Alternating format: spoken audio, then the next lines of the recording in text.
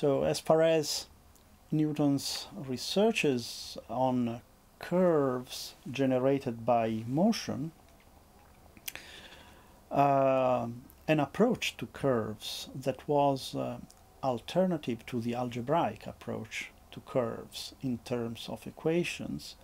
I've chosen a page from the Waste book that is dated probably in retrospect 8 November 1665. On this folio we see at the top left we see the parallelogram law that allows you to compose velocities in order to obtain the resultant velocity. And then we see a number of curves that Newton considers. We see a spiral, we see a kind of cycloid, we see the quadratrix, we see an ellipse, and then we see the hyperbola and the logarithmic, the associated logarithmic curve.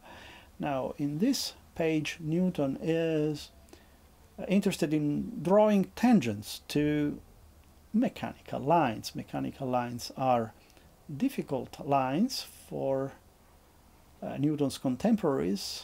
Why not trying to draw tangents to mechanical lines by considering their construction, their mechanical construction, and applying the parallelogram law to the moving point that traces the line and thereby trace the tangent. Now, what's interesting about this manuscript is that the simple idea that Newton pursues can lead to errors, and Newton makes several blunders that he corrects.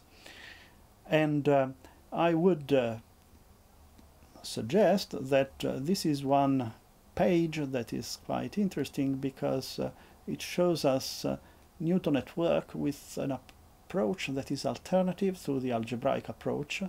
And secondly, the interesting thing is that there are a couple of mistakes which happens very rarely in Newton's mathematical manuscripts.